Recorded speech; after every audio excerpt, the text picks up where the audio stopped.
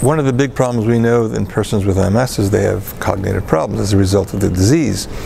And right now, there are really no therapies available for addressing the cognitive problems in MS, so there's some more research.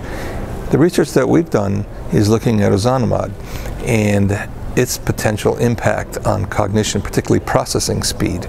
And in this study, we looked at 2 doses of Ozanimod compared to interferons and found that Ozanimod had significantly increased cognitive processing speed in both groups compared to interferon at 6 months, and that was actually continued for 12 months after treatment.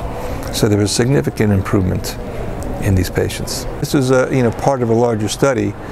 In the larger study, we did find that persons on Ozanimod did actually show preservation of thalamic volume as well as cortical gray matter volume. So those are really important aspects of preservation of tissue, and it's likely the background as to why we're seeing the preservation of, or the improvements in cognition.